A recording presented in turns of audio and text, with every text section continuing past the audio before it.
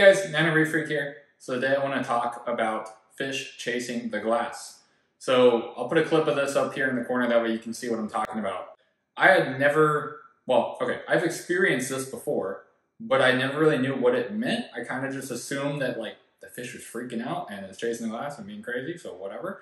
Fish chasing the glass though is a serious sign of stress, which makes a lot of sense. This clownfish I have in here, you know, her name, whatever, is Mocha. And Mocha gets stressed a lot. Hey you, I see you over there. Mocha is very temperamental. Mocha will only eat during certain parts of the day. We found out that if you feed her during the normal hours of this light being on, she will eat every time.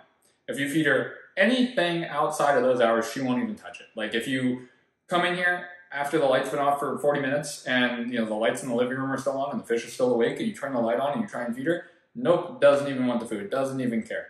So fish chasing the glass syndrome, where this comes into play, is the fish gets really stressed and starts chasing the glass, and that's a sign that they're not going to eat, that they're really stressed out, they're not having a good time, and that you should just turn the lights off, let them calm down, and then feed them when they're relaxed again. So what happened in my instance, how I got this video of my fish chasing the glass, I came home late one time. I hadn't been here all day. So I came home late and I was like, oh, I need to feed my fish. It's been like 2 days since I fed my clownfish because I was gone for a while. So I turned on this light. The fish was swimming around and kind of acting kind of normal. And then I was like, oh, well, let me go feed some food. And I come back and she's just like swimming across the glass at like 1,000,000 miles an hour, like back and forth, back and forth, back and front, all just going crazy and like swimming super fast. And I'm like, whoa, like that is unnatural. But she had been eating all the time. So I was like, okay, I'm going to feed her. Like she's going to eat the food. Like it'll be fine, And I dumped the food in and she didn't eat any of it. Now I got to do, water change probably because there's a bunch of food in the tank that's maybe not being eaten. Like, is my cleanup crew good enough? Is the filtration good enough? All that whole 9 yards. So when the fish is chasing the glass, what I would recommend to fix this, because there has to be a resolution, a solution, right? The first thing to do, check your water parameters. If your water is testing like crap, you got to do a water change. If you got a lot of ammonia, you got a lot of nitrate, all that kind of stuff, do a water change. If you've recently done a water change, then maybe just consider doing a water change a little more closely. Like you can't do a water change and then 2 days later do another water change, or you'll remove all the bacteria and good stuff in your tank. So just be really careful doing water changes too close together. First thing I would do though is just test water, consider a water change. The next thing to do is use some kind of conditioner. If you guys haven't seen my Seachem Prime / Paragard video, you guys should go up there and watch it. It's on my channel.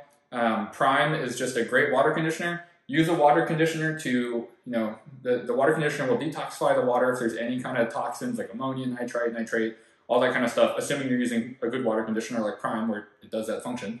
A water conditioner is going to help improve their slime coat. It's going to help reduce the fish stress. It's just going to make their lives a lot easier. So put in some kind of water conditioner to help your fish out. Once the water conditioner is in there, turn off the lights. Keep the lights off, let the fish calm down. Just give it a day, the fish will be fine. You know what I'm saying? They can go another day without eating, because if they're too stressed, they're not going to eat anyways. So what I would recommend when fish chase the glass, water change if applicable. If your water is really bad or whatever. Maybe it's been a really long time and that's why the fish are freaking out because the ammonia is high, who knows.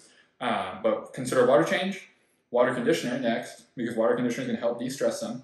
And then turn off the lights, give them a day of just calmness. Just give them a day of lights off, relax in the tank, swim around, do my little fish life, whatever the fish are going to do. And once you give them like a day with no light and they're just calm, they've been chilling out, the water conditioner has been working its way in there, they're relaxed, the light turns on, leave it on for a couple hours, then try feeding your fish. If they eat, you're good. And then just monitor your tank. Keep an eye on your water and try not to disrupt the natural light cycle of the aquarium. So as I have learned, I've had plenty of clownfish in the past. They've never cared when I turn the light on. My Ocellaris clowns I had back in the day, I could turn the light on, feed them whenever. They didn't even care. This one, very, very temperamental. Mocha is very picky. So do not the moral of this lesson is do not interfere with the natural light cycle of your aquarium. If this light comes on at 8 a.m. every morning and turns off at 4 p.m. every day, just feed them in that hour. And if they don't eat in that hour, just feed them the next day. It'll be all right. But yeah, so that's my experience with fish chasing the glass, guys. I hope you all enjoyed it. I appreciate your view. If you like this video, you know what to do. Give it a thumbs up. If you dislike this video, click that dislike button twice. And thanks for watching, guys, and I hope you have a great weekend, all right?